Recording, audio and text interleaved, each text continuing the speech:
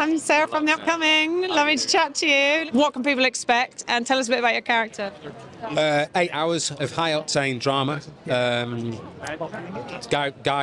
Guy's signature stuff. It's the core element of Guy that he started out as a filmmaker, I think, that he's matured into as a terrific filmmaker. And this is at a point in his life where everything is just super sharp and magnifying glasses on it. And I think what he's created, the world he's created, is just fantastic. The film, I really enjoyed it, and one thinks, well, we've got 8 hours here. How do we, it's long-form television. How do we sustain that? But it is sustained. There's a plethora of new characters, of which people will love or despise, but they will be invested in. And so, yeah, everything: drama, comedy, tragedy, a lot of laughs, and then some quite heavy-duty situations as well. So that's fantastic. And what do you think the ingredients are that make Guy Ritchie's work just so original? I think Guy's dialogue.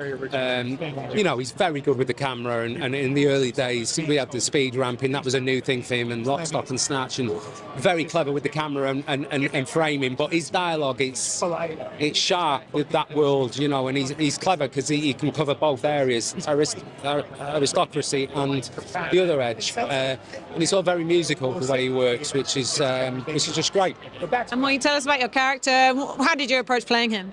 I play Henry Collins. He's a East London boxing promoter, and he's a slightly sociopathic, psychotic, hopefully sort of charming, but maybe not too charming, who knows. But a very dark character, and a lot of fun to play. And what an amazing cast to work alongside. Who did you particularly enjoy working with? Did you have a favourite moment on set? I enjoyed working with, most of my work is with Theo and Kaya, and Kaya and I did a scene, one of the bigger scenes in the show, and I really enjoyed that day's work. I love working with her, it was fantastic. And I love her character as well, because I guess it is a very masculine world usually in Guy Ritchie's films. Absolutely. And kind of having that formidable female force coming through it is maybe something quite refreshing too. Yeah. Strong female character, driving force throughout the film. And then with the archetypal father, played by Ray Winstone, of course, who's one of our great British actors. And so, yeah, it's good to see that. I think that's fantastic. And in terms of the takeaways, I mean, like you said, all the amazing ingredients of a Guy Ritchie film, but it's ultimately quite a lot about family, and also this thing that, were the British aristocracy the original gangsters in some respects?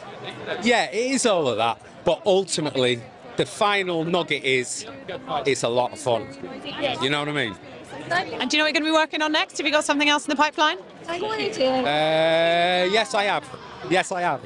Yeah, I'm not.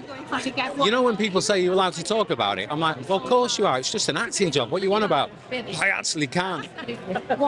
There are two. There's something that I finished last year, and then there's potential of something starting in May, and then I'm hopefully shooting a picture that I wrote for Malcolm McDowell and I, who's an old friend of mine, father and son movie, and we'll shoot that in Ojai in January. So that's exciting.